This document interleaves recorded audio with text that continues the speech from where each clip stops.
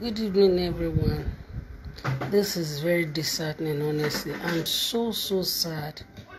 I'm so sad. I just got home láti àárọ̀. Láti àárọ̀ ni mo ṣe ń dé inú ilé. Láàárọ̀ yìí, around 11:15, ni mo kúrò tí mo lọ sí kíní.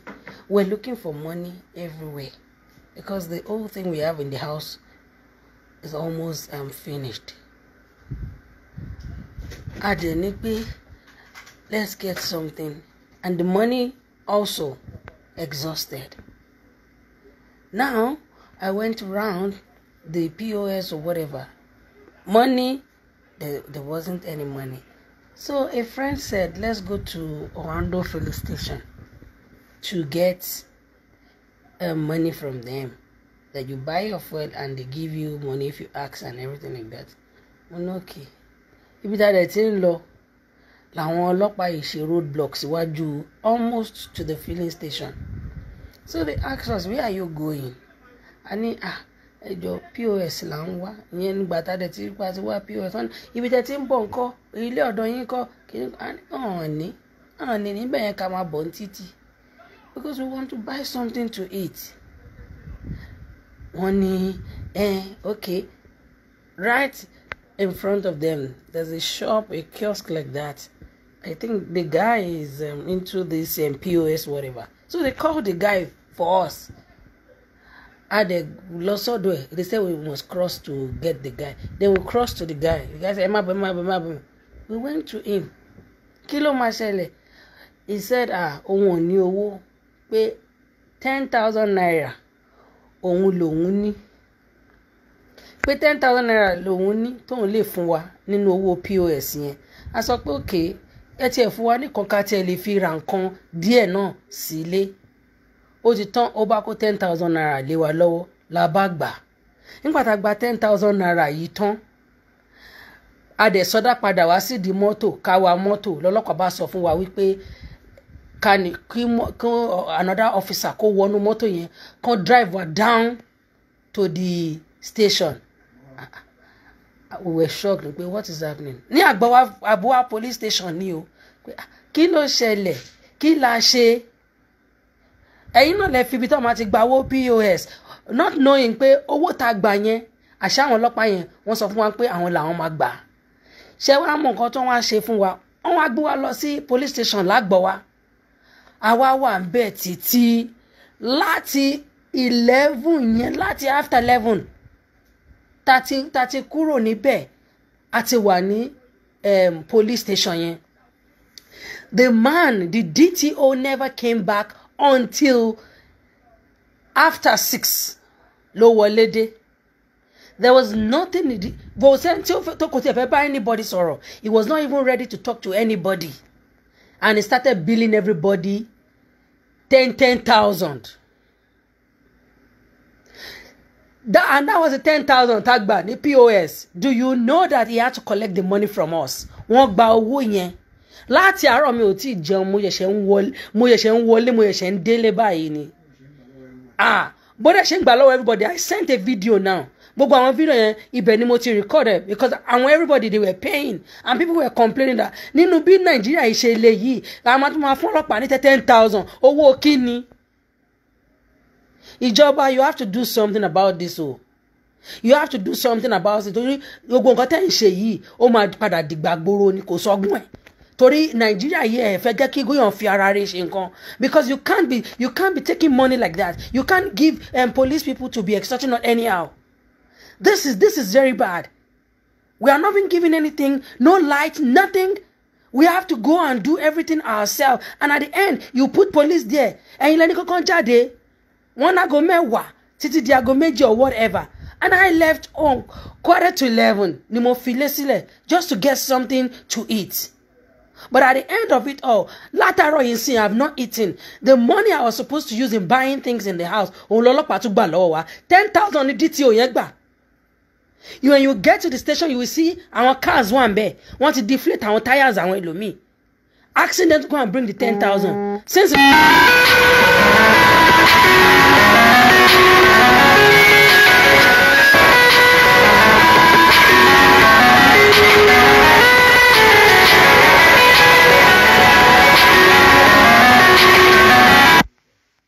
Adébáyọ̀ Adébánjọ ni DTO yẹn Adébáyọ̀ yẹn orúkọ ẹ̀ nìyẹn because dé Agbowa ni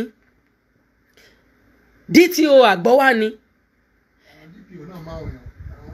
wà láti DPO nìyẹn DPO kan ló mú mi DTO yẹn ló mú mi and moreover gbogbo èèyàn lọ́lọ́ra nǹkan wọn máa 12 ṣí sábó ṣí gbogbo ọ̀nà ṣí nígbà tí gbogbo èèyàn ṣí nígbà tí ẹ mọ̀ pé ẹ fẹ́ dẹ trap fún àwọn èèyàn láti mú àwọn èèyàn ni and nígbà yẹn gbogbo àwọn mọ́tò tán kó àwọn èèyàn sínú ẹ̀ wọ́n á fún wọn lówó wọn lọ wọ́n ti mọ̀ pé àwọn eléyìí àwọn fẹ́ gbowó lọ́wọ́ àwọn tó ń wa mọ́tò ìjọba you have to do something no because èèyàn lè wà nù lé kó mú kẹ́sọ́ pé kó má jẹun o kí lẹ́ni kan ṣáwọn ṣọ́ọ̀pù sí àwọn ọmọ wà ń lé wọn jẹun àti lọ gba owó ńsìn nísìn látàárọ̀ tí mo ti wà yìí inú àwẹ̀ ni mo wà mi ò fẹnu kan anything àwẹ̀ gan ó bá wẹ̀ ńlẹ̀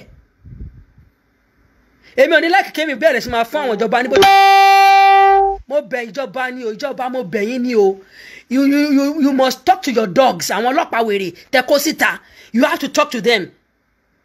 He has taken the 10,000 naira not have fi because I did not see anywhere. There was no POS to give me money. And that was just all I could get. 10,000 naira. And after getting the 10,000 naira, ọlọ́pàá ló fọwọ́ gba owó yìí. I just came in, I just drove in now. This is absurd. This is very painful. Ìyàn ṣiṣẹ́ ìjọba ò sanwó. Wọ́n á tún máa rán àwọn ajá wọn. Wọ́n ní ìjọba rán wọn ṣé kò yẹ kó mọ bó ṣe máa ṣe. Ṣé kò yẹ kó mọ bó ṣe máa ṣe. Ẹ má jà bẹ̀rẹ̀ sí máa ṣe bí ìjọba gan ṣe máa rìn láyé ẹ̀ kó má yẹ ká sọ fún wọn o. Torí ẹ̀ lè máa fi bí pa wá o. Àti wá bá yín torí pé ẹ ti pín owó ẹ ti pín tẹ́ ṣùgbọ́n ẹ má jẹ́ kí àwọn ajá yín tẹ kó síta tẹ́lẹ̀ ọlọ́pàá ló ń jẹ́ kó má súnmọ́ wa o. Torí kò sọgbọ́n ẹ̀ èrò sì wà ń bẹ̀ ní station bẹ̀ yẹn gbogbo àwọn èèyàn kìíní lọ́gbà gbogbo àwọn gbà wọ́n tó oríṣiríṣi ṣe station Agbowa is there in Agbowa. The cars are parked there and they deflated so many cars and a lot of people were there. And then we should do social distance or whatsoever the name. If it's COVID though, you have said COVID-19. That's what you have said. And we were just two in the car. Talogba, we went to go and take money. This is really getting out of hands. I think the government should just do something. They should do something. You can't tell us to go out at this time and we are going out at the right time you told us and you put your stupid and foolish police officers there and they are harassing and taking people's money. So Danny, 10,000 naira and see àwọn olórí burúkú tá ṣiṣẹ́ fún táyé wọn máa bàjẹ́ tọ́lọ́ máa bá tí wọ́n mọ́rin. Tọ́n wá gbé owó, tọ́n wá gba owó lọ́wọ́ yàn. Àwọn ẹlẹ́ni ń sìn àwọn ẹlòkan they took some people one bọ̀ láti farm. They said they went to go and look for this thing. They were put cocoyam gbogbo everything wọ́n gbà lọ́wọ́ wọn. Ẹgbẹ́ àwọn ẹlẹ́ja. The fish sellers. They took them. And when they all on the egg, they took them into the station. What is this now? If you want us to sit there at home, le joko sínú ebi now. We can't want to go and take money. Katina and police to magba we not lower. This is robbery, daylight robbery.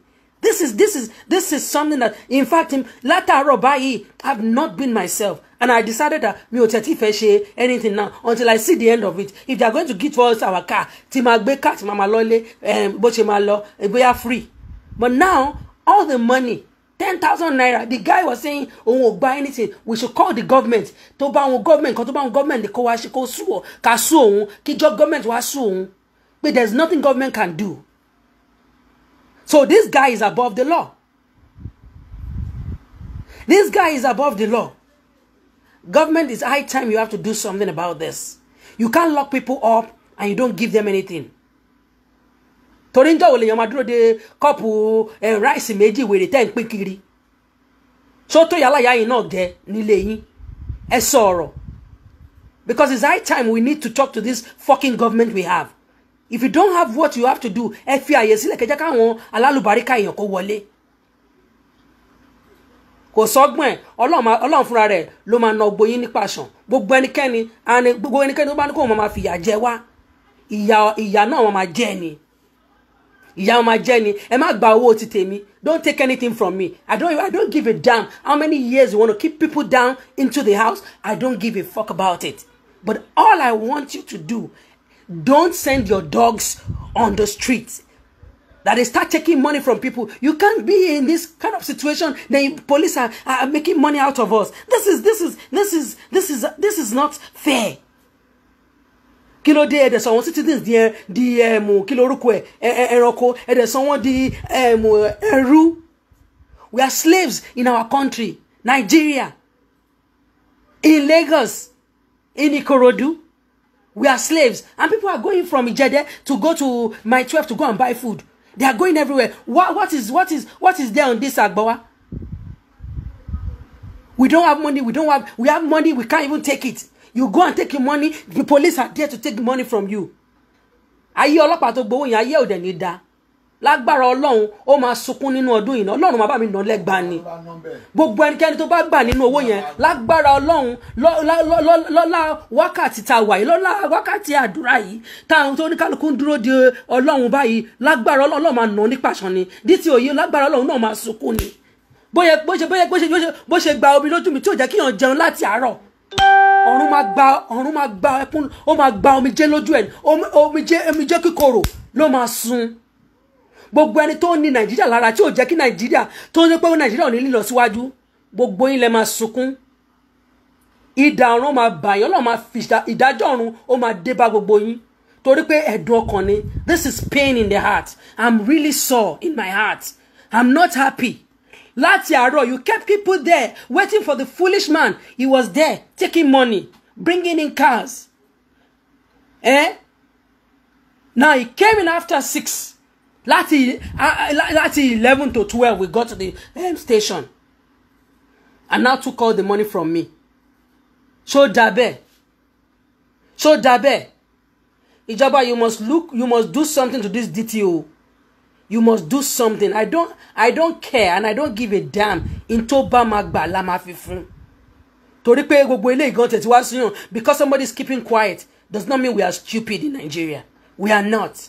We are just respecting you. Ẹ ti ń sún wa báyìí. Ó kù kẹ́ sún wa kan ògiri. Tá bá dé dógiri tán, a máa kọjú sí yín ni. Gbogbo nǹkan tẹ́ ń ṣe yìí tẹ́lẹ̀ ń protect wa. Stop protecting us. We even want to die. Leave us with this fucking COVID-19. Do it. We are even trying to do the right thing. I'm a good citizen of Nigeria. Mo rúfin. Ẹ̀yin lẹni ká jáde ká lọ ra nǹkan tá máa jẹ. A tún lọ ẹgbẹ́ àwọn ajá síbẹ̀ tó máa gba owó lọ́wọ́ wa. Tá ní jẹun nulé. Ebi máa pa yín ni. Gbogbo àrọ́mọdọ́mọ yín tẹ́ bá ti mọ̀ pé bẹ́ẹ̀ ṣe máa ní wá lára ni. Ìròmí ò ní ìsinmi ẹ̀ ní nísinmi. Lágbára Ọlọ́run kì í dẹ̀ ní nísinmi. Inú abímọkú kan ò kì í dùn. Inú yín náà ò ní dùn ẹ̀yin ìjọba. Tẹ́ bá ṣe ní pé inú àwọn aráàlú ò ní dùn. Inú yín ò ní dùn. Lágbára Ọlọ́run máa fi gbogbo nǹkan Ọlọ́run máa fi ṣe pàṣán fún yín. You will see, ẹ máa rí ní orílẹ̀-èdè yìí. God will arise and fight for every Nigerian because we are tired. This is wrong. This is wrong. Very, very wrong. Kí ló dé ẹni kékeré bí pààyàn kú ni. A fẹ́ gbowó ẹ̀ tún ní jẹ́ kán ṣe. Ẹ wá ṣe kíní kan. You put for that stupid DTO, whatever. DPO náà kó èrò tiẹ̀ wọlé kò kàn mí o. Kò ka ayé torí pé mi kò ní mo kò kan ọ̀njà ńlẹ́kejì kò kàn mí torí mi ò tiẹ̀ fẹ́ rí tiẹ̀. Kò kàn mí. But DTO yẹn ni mo fẹ́ mú gbọ́ torí òun ló gbowó lọ́wọ́ ti tèmi. Kò dẹ̀ sọ́gbọ̀n ó máa sunkún dọjọ́ alẹ́ ni. Lágbára Ọlọ́run máa ṣe pàṣán fún. Owó tó gbà yẹn ó ti gba ikú, ó ti gba àrùn. Lórúkọ Jésù bó ṣe gbà nìyẹn torí pé omijé ló gbà lójú mi. Because I can't just imagine you just make me to stay in the station láti àárọ̀ waiting for this and they tell you to stay outside. Park the car inside the station.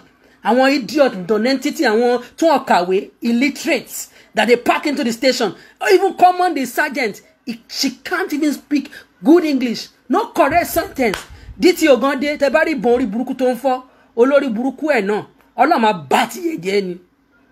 Ọlọ́run máa bá ti ẹ̀jẹ̀ ni. Wọ́n ti ní pé tíyàn bá ní pé èèyàn ò ṣe pé mọ́ àwọn èèyàn kan máa wà tó máa tú èpè jáde látẹnu ẹ̀. Lọ́lá àwẹ̀ yẹn lọ́lá gbogbo ẹ̀ náà ni Ọlọ́run máa fi bá ti gbogbo wọn jẹ́.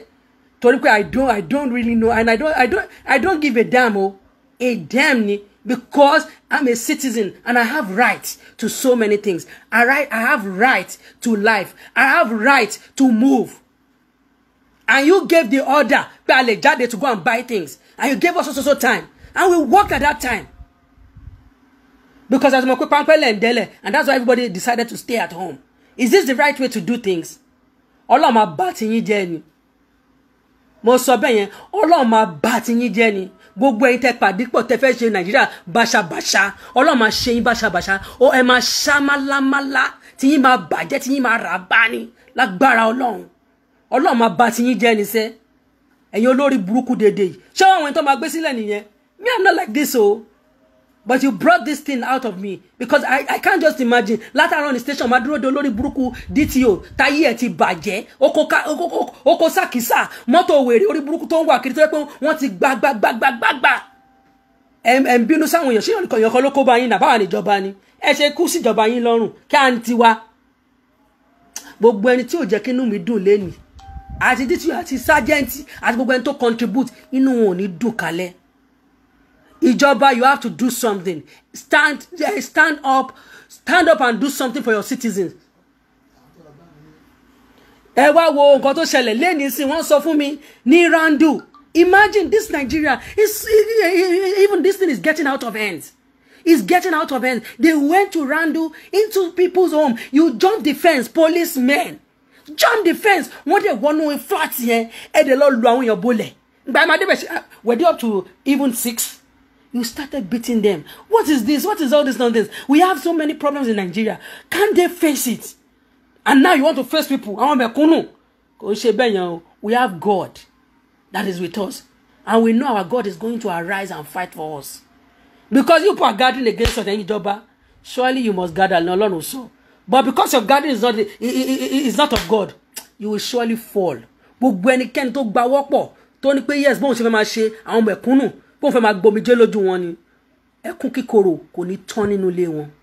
Gbogbo ẹnikẹ́ni òun ni because látàárọ̀ sí mi ò tí jẹun di sáà àti àkókò yìí this is 8 o'clock. I'm just getting into the house. Láti 6 tí ọkùnrin yẹn ti dé láti wà níbẹ̀ yẹn láti wà níbẹ̀ landuro people were begging. He was saying 10,000 because ó rí pé 10,000 ní mo gbà. Ó wá gba gbogbo 10,000 naira yẹn lọ́wọ́ mi. Is it right? I took 10,000 from POS to people that don't even understand Yoruba because it's very it's really I'm sore in the heart. I'm very, very, very, very unhappy. I took 10,000 from POS and it was the policemen and the women there that directed me. Where they called the guy for me right in front of us. They called it. I can't even remember the guy's name. Maybe it was Aziz or whatever. They said Aziz on fellow POS. Aziz, they want to use POS.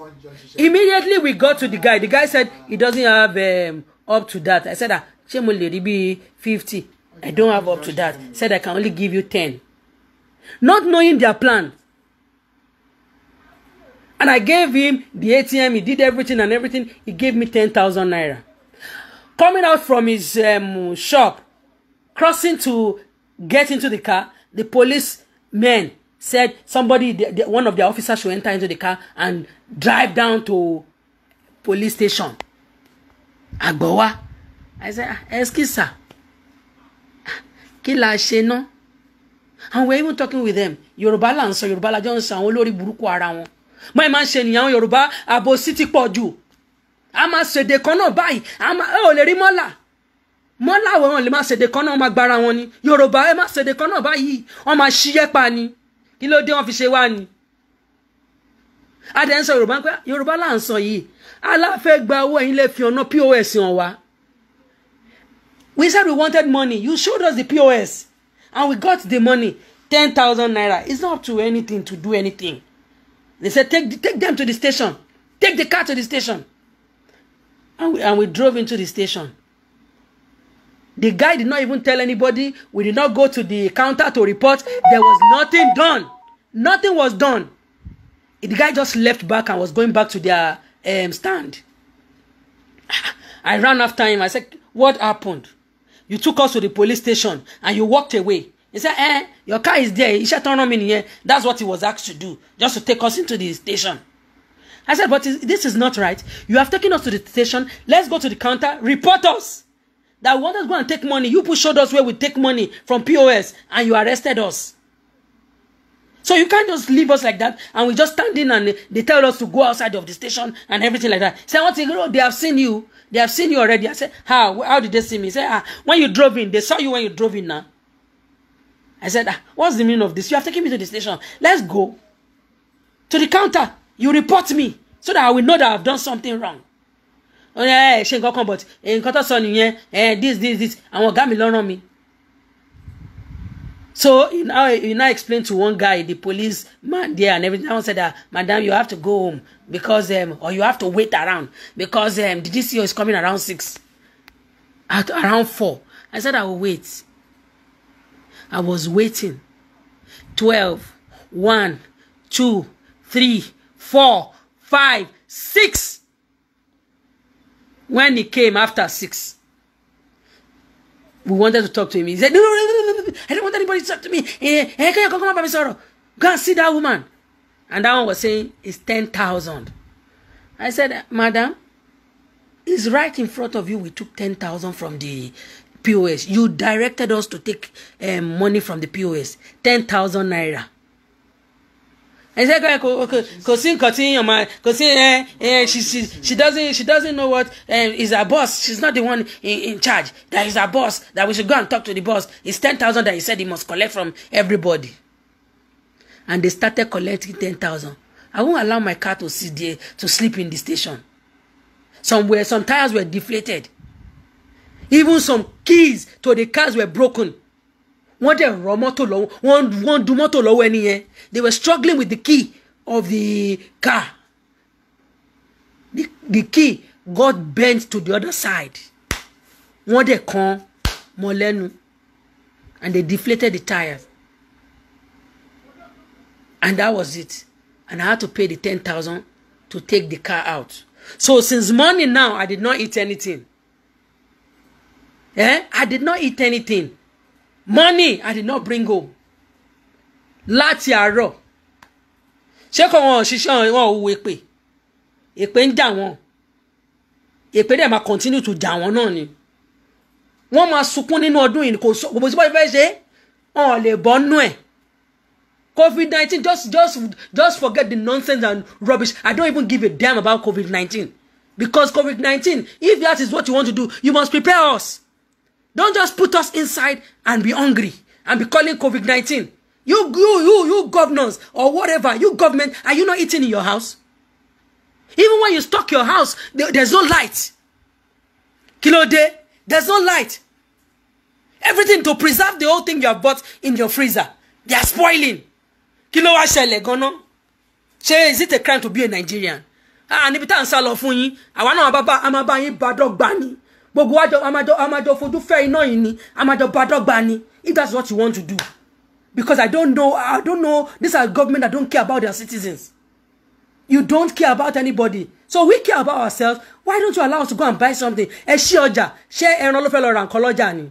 Àbí ṣé máa lọ bá yàláta, máa sọ pé ẹ gba ATM card, kẹ́ lè fi kẹ́yọ owó àtayín nínú ẹ̀. Ṣá dá mi lóhùn. Àtúnwá gbogbo bí ta máa ti gbowó, olórí burúkú ara yín tún gbé àwọn olórí burúkú ajá síta, wọ́n tún gbowó lọ́wọ́ yàn, tí yín máa rà bá ni, tí máa bàjẹ́ ni. Ọlọ́run máa bà yín inú jẹ́ ni. Tẹ́ yẹ kí inú mi dùn ni, inú yín ò ní dùn. Gbogbo ẹ̀yin tẹ́ pawọ́pọ̀, tẹ́ jẹ́ kí inú ọmọ Nàìjíríà dùn, ìdùnnú náà máa fi ilé yín sílẹ̀. Lágbára Ọlọ́run. Because me, I'm tired. This is time to yẹ pé ká fún yín lépè. Because àti fàdúrà ràn yín lọ́wọ́ títí àdúrà ò gbà lórí yín. Bóyá pé àgbà. Ọ̀rọ̀ yín ó ti kú pé ká fi well off fún èpè. Because I don't know what this nonsense is really all about. You make us suffer unnecessarily. And you put these dogs, and olóṣì olórí burúkú, and tó kàwé, you put them there. And when you talk to them, if you are speaking about a team, so English is a problem. Our Nigerian police, they don't like English. When you speak English, you are in trouble. They get crazy because they don't understand what you are saying. Just simple things you will say. Most of them, they can't even speak just one sentence. I'm a sergeant. The woman was saying, I'm a sergeant. I got box. I have box. I was thinking box. Box. I said boss. Only boss. I have a boss. Now she's saying, I have box. I have box. I have to report to.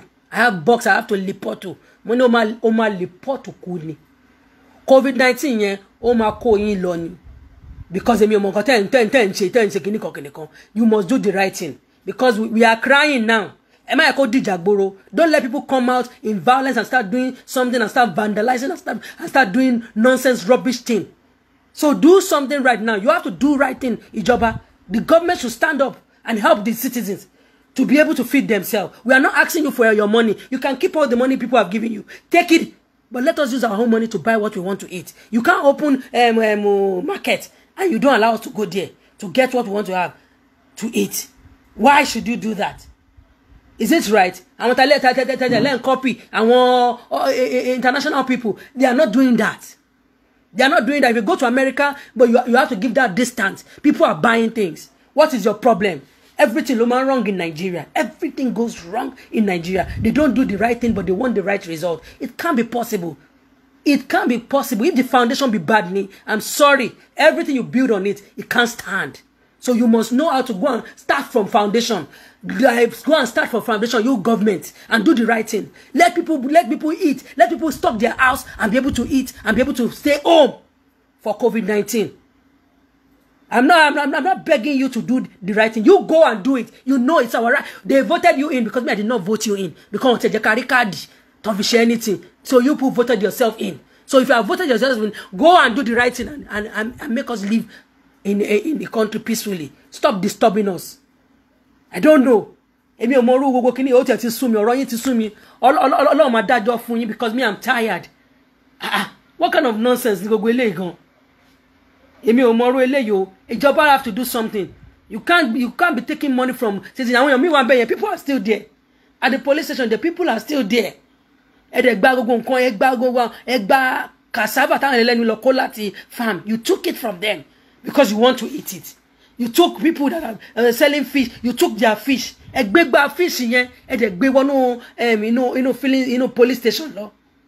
Àwọn tó ń ta àwọn nǹkan oríṣiríṣi ẹ kó gbé wọnú police station. You took all their things. People selling things that they are trying to do something, and you took everything into the station.